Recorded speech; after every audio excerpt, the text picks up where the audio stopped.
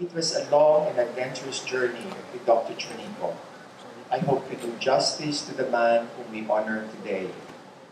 As you will note, the things that we will discuss here will time and again present themselves to you as you go through your daily grind of professional concerns in your clinics and hospital.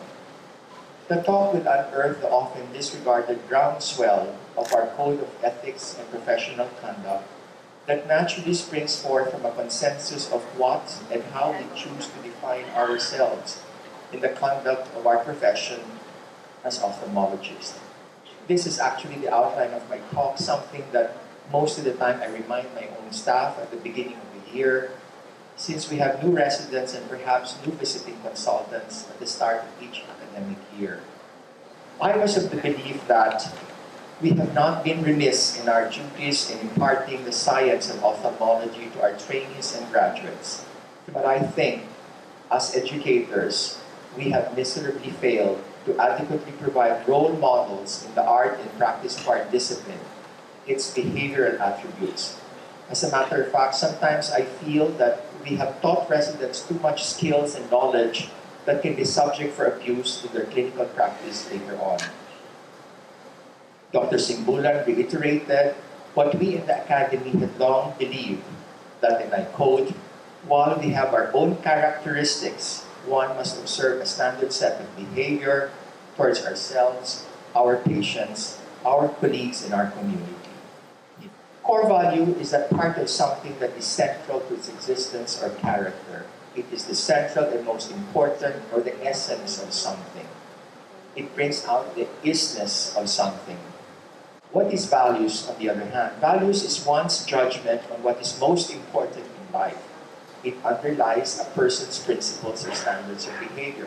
So core values is something that defines you, something that which you consider the most important in life eventually becomes who you are. Amidst a changing world, core values should remain primarily fixed and constant most of the time. Core values form part of the basic elements of how we go about our work. And they are the guiding principles on how we choose or what should be using every day as an organization in everything that we do. So it defines who we are. Ethics is therefore, as defined, is a social concept of good behavior.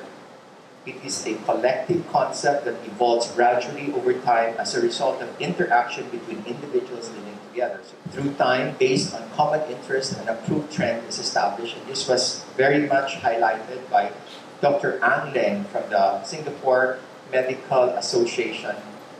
I don't know if you know Monsignor Sok Villegas before he became Archbishop. He was the priest who anointed my brother before his death. And he told me, in truth, Ray, it's a very simple test, deciding what is right and good. And he tells me, if the Rotary has the 4-way test, I'll give you the 3-way test. And he tells me basically 3 basic questions. And if your answer to these questions are in the affirmative, quit doing it because chances are it is wrong. What is the first question he posed to me? Are you going to do something simply because no one is looking? The second question he asked me is, are you going to do something because you're just going to do it once in a while? And the third that is most confusing is, are you going to do something because everybody does it anyway? But the best way to find yourself is to lose yourself in the service of others. It can never thrive on self-centeredness. And if you believe this, if you believe in this and not live it, he says, then you are dishonest. Medicine as an ethical practice, it's the patient's interest as a primary concern, the other-centeredness. And as I say, every encounter between a physician is bound by ethics and could be an ethical dilemma, primarily because of the asymmetry of knowledge between the doctor and the patient. You know so much. You've been entrusted with the wisdom and intelligence and knowledge that the patient doesn't know anything about. The patient comes to you with a problem, and it is now you judging on what to recommend the patient. So that becomes an ethical dilemma. Therefore, medical ethics is just the application of ethical rules and principles to the practice of medicine. It's a system of moral principles that apply values and judgment to the practice of medicine. I like quoting this prayer of physicians that was conceptualized by Sir Robert Hutchinson.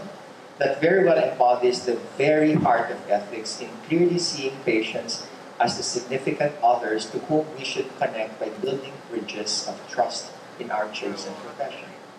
In our modern day world, I added this, especially in the context of the changing landscape of practice of our profession. The following additional supplications in dealing with patients are quite apt.